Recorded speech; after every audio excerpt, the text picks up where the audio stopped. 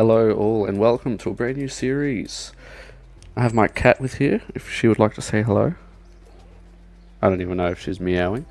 But yeah, we're making a brand new series, completely brand new world, as you can see here. Absolutely nothing. And let's see how far we can get into this. Alrighty, so here we have me playing the game. This is a voiceover at the moment, but yeah, as you can see, here I am, building the first thingy. This was like a demo thingy. I wasn't sure what to doing. I was still trying to figure out how to build it. And then, well, yeah. So here you can see me trying to figure this out. I just placed whatchamacallit upside down. I finally figured out to get the tri adapter. So once I got the tri adapter, I copied those three.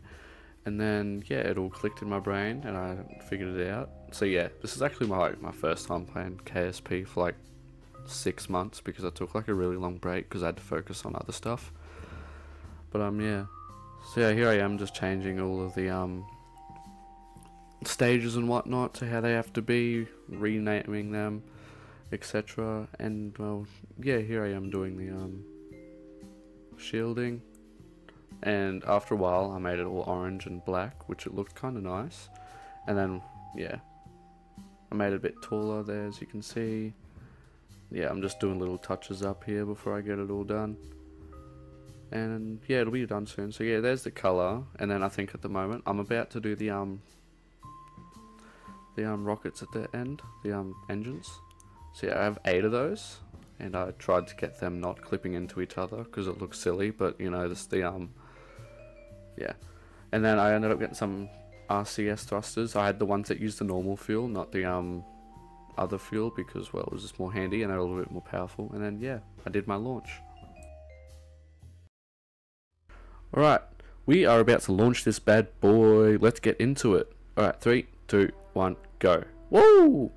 Alright, so here we are. This is the voiceover again because I'm setting the video to like more than 1 time speed, and well, I kinda, yeah, goddamn phone, my phone won't shut up.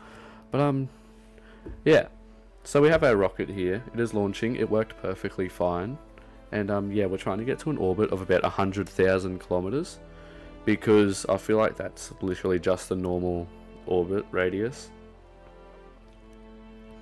But yeah, so if you guys have been enjoying this video, please consider subscribing or liking. Either one, it really helps me continue to want to make videos like this, because I haven't made like a video like this ever, and I don't really like my voice. So yeah, if you are enjoying it, please subscribe, please like, or even just leave a comment. If I need any advice, let me know, because it will come in handy and I will really appreciate it. But yeah, I think at the moment we're still burning a little bit. We're just trying to keep it at 100,000 because the air density is still pushing us just below that 100,000 kilometers. But yeah, from what I know, I'm about to set the orbit to 100. Right, just ignore that I just cut myself off casually. But yeah, at the moment we're just going to get the orbit done and dusted. So I'm not teleporting, friggin' speeding up my game time, because I'm about to set my orbit to 100,000 by 100,000. I didn't really need to be honest. I could have just gone like straight to 2863, but I didn't think of that while actually playing the game. So yeah, yeah, we got the maneuver node sorted. And yeah, quick tip for you guys, if you guys are new to KSP, what you can do is when you are setting an orbit, you can watch the apoapsis and periapsis flip. Or you watch it flip, and you want it to go, when it starts flipping, you want it to go around the middle, and yeah, it'll kind of help. Yeah, okay, so I'm just doing the burn now, just finished it, or just about to finish it. But yeah, so yeah, alright, we got a stable orbit now, 101,000 by 100,000. It's literally 100,000 on the dot. That is so weird. That's never ever happened to me actually. But yeah. Alright, so we're about to do our orbit. So what the orbit that we're going to need is 2,863,334 meters. I do not get it precise because that's like almost impossible. It's possible, but almost impossible. But yeah, I literally get it wrong. So I got like 2,363,000. I got it wrong, so I had to readjust it. Yeah, it was doing a geostationary orbit. So basically, what a geostationary orbit is it's when your craft is orbiting. A geostationary orbit is when your craft is orbiting at the exact same speed that the planet is rotating. It's really cool how it works, and yeah.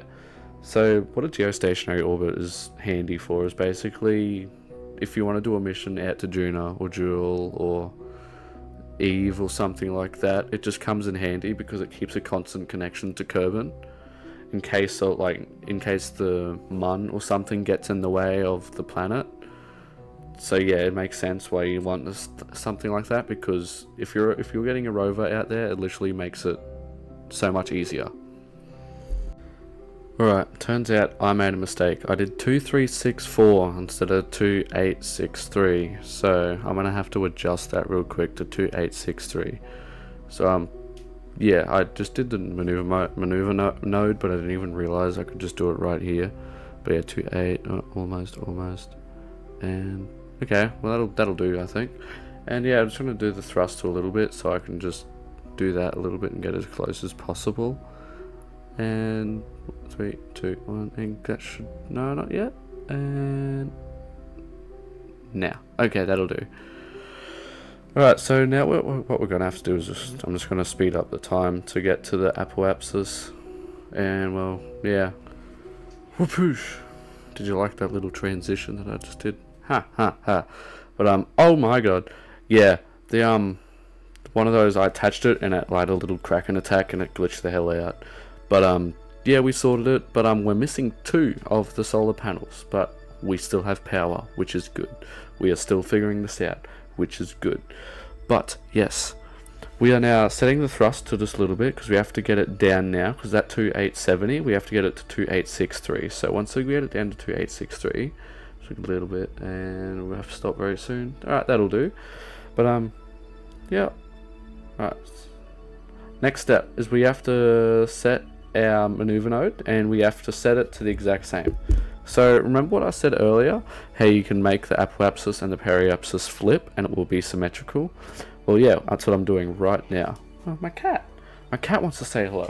Oh no, she doesn't. She come up here and was like meowed at me or something. Never mind.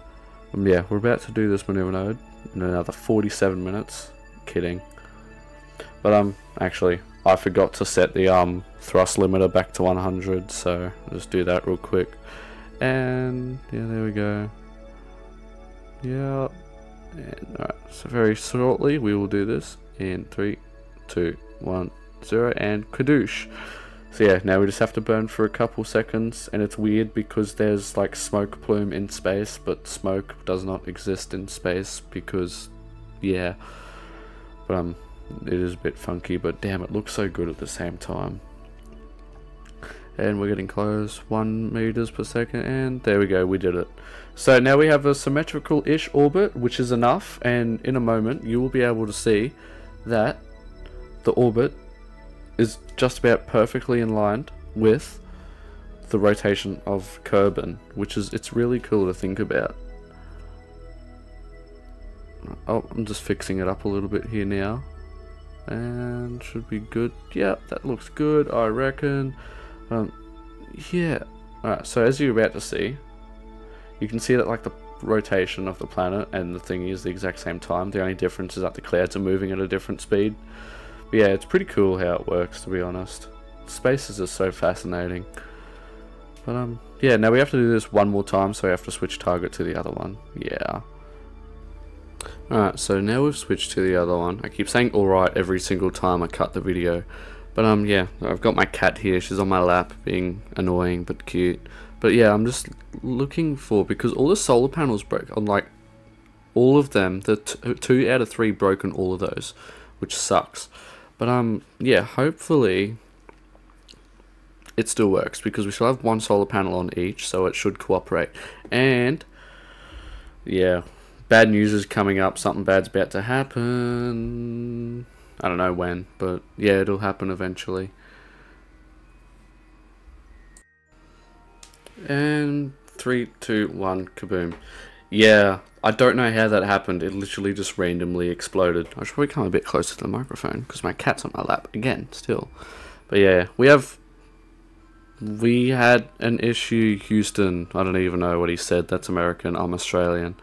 But yeah, we now have 2 out of 3 because 1 blew up. But yeah, the mission should still be alright. And we are still fixing our apoapsis, which is good because we really need to. But yeah, so we're getting it fixed right now. I think it's just about spot on. Yep, it is 2863 900. That'll do. It's only 600 or so meters off. And yeah, so now we have to move time, do our maneuver node, get that done, delete that because it messed up, do it again, and always make sure it flips. So keep going, it'll flip a little bit. Oh, flip too much. Oh, flip too much. And kaboom, there we go. So yeah, we have to move the time again. So let's do this real quick. Yeah, the video is playing in 2x speed, by the way. I'm just doing a voiceover because doing this in person sucks and the video would be way too long. It's already 13 minutes long, but that's alright. But yeah, just enjoying that plume, that smoke, that fire. Looks so good. And we're almost done the thingy now, so... And there we go, 0.1 meters per second, 2862 2863. That will be perfectly fine. Alright, so our mission is almost complete. So yes, it is complete, I believe, actually. Alrighty, thank you guys so much for watching this video. If you managed to make it to the end, please let me know. Give me a thumbs up or something in the comments section, because if you made it this far, I am really grateful. And if you enjoyed it, please like, please subscribe, please leave a comment. It'll help me want to keep going. Alrighty guys, see you later.